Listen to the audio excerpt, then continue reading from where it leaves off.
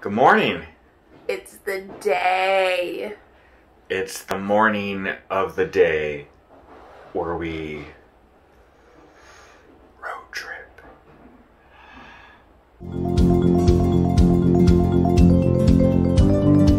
What's happening?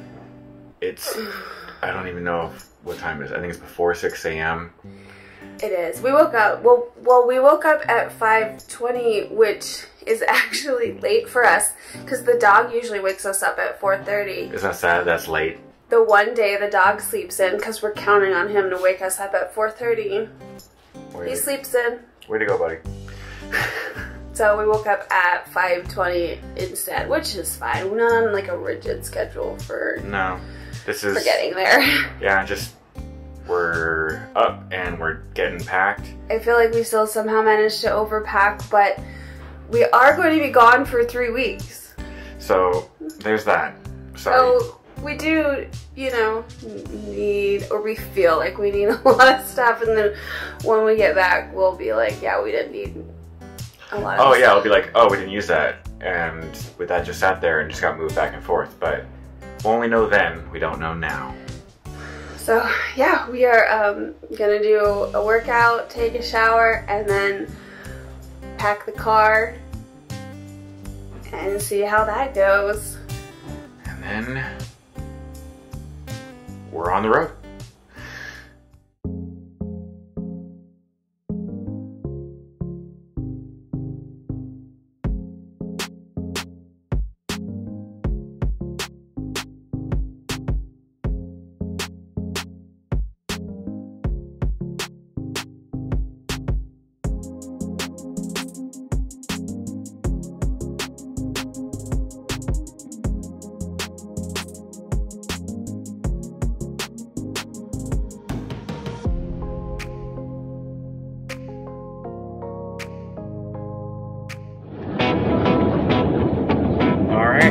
We're on the road. What's happening? How do you feel? How do you feel? So excited.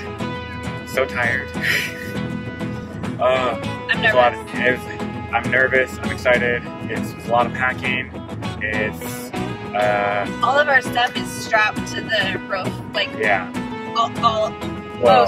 say most of it. The dog and the cat are in here. She might be running around back there. But we have a net right here to keep the partition up so we can keep things safe on the road. Yeah, doggy's sleeping. Cat's she seems pretty happy actually. She seems amazed by the roads.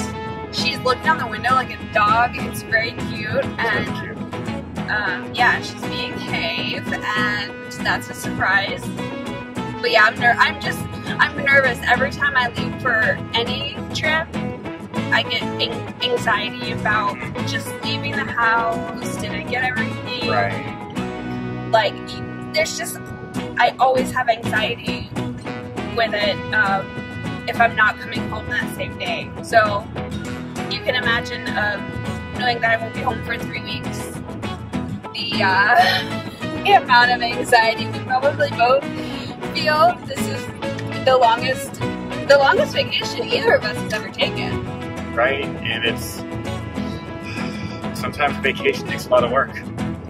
Yeah, so we're already,